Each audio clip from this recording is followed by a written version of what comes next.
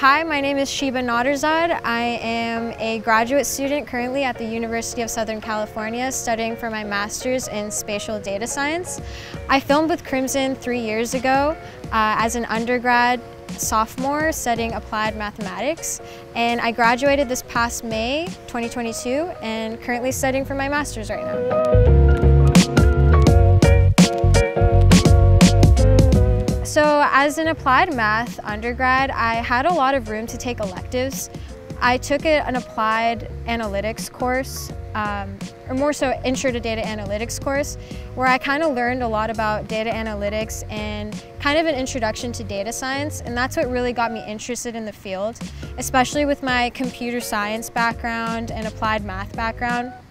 I had a lot of interest in data science because of the mathematical theory that I learned behind a lot of things. I had a mathematics of machine learning course that I took that I got to learn a lot about like the mathematical theory behind machine learning, but I didn't really get to learn the applications of it. So that's really what got me interested in applying for a data science master's specifically. I learned about spatial data science through a couple friends who were doing the progressive degree program, which is essentially a program where you can work towards your bachelor's as well as your master's degree. So you can essentially get your master's degree in 1 year. But because I was a transfer student, I couldn't really do the progressive degree program because it just didn't work out with my course plan, and when I found out about it, it was kind of too late. But I got to meet a lot of advisors through that program and spoke with them about how best to construct my application, and I applied and got into the spatial data science program, and it's really cool because I get to both incorporate data science but also apply it to like location-based problems. So right now I'm taking an intro to data science course and a intro to spatial thinking course. So I get to learn platforms like ArcGIS and work with a lot of like geospatial information, but also learn about applications of data science, which is really cool.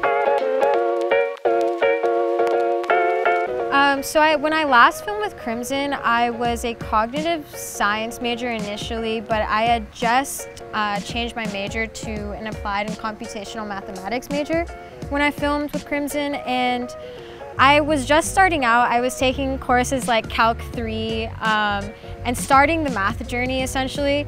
And after that, it really started to build up. I started taking courses like probability theory, mathematics of machine learning, numerical methods, and a lot of like theory-based courses.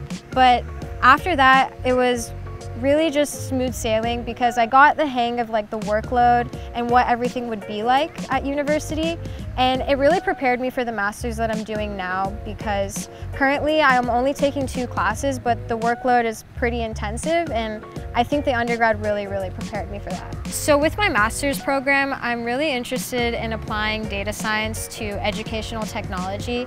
I mentioned in my video with Crimson 3 years ago that I really wanted to work in educational technology, and I think that with the spatial data science master's that I'm doing right now, I can really incorporate the spatial sciences portion with the data sciences portion, in that I'm very interested in globalizing education, universalizing it, and I think especially in developing countries, EdTech could really be applied to those areas, and I feel like spatial data science would be very applicable towards that because of those reasons.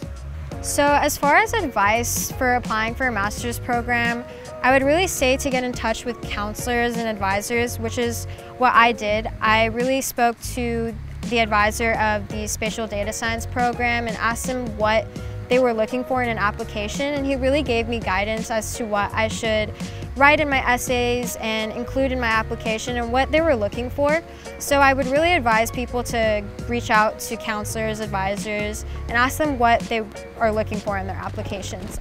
I also think as far as like the personal statement goes, it really depends on what master's program you're applying for.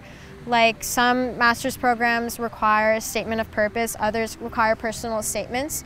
But I chose to write a personal statement for mine because that's what it required, and I focused a lot on like my life journey leading up to applying for the master's and how my background led me to that point and how it made me choose the career path that I choose to go on now. I think that that's really important because it really means staying true to yourself and being yourself in your essay. I think it's also good to incorporate the academic background, but also focus on like just the personal side of why you chose the career path you're on and the academic journey you want to go on. I would say the most rewarding experience from my undergrad was definitely graduating. I'm the first person in my family to be going to college, so it was a really rewarding experience to have my family be there and get my bachelor's degree, but it was a challenging 3 years at USC. I would say that the courses were really fun and exciting, but it was definitely a challenging experience, and so it made graduating that much more rewarding coming out of it. And looking forward into my master's program, I think that although I've just started and it's been half of a semester, I think that I have the necessary resources to make it in my career path, and the career counselors at the USC Career Center are super helpful, and I think that USC is going to give me everything that I need to get to where I want to be in terms of career and just academic journey.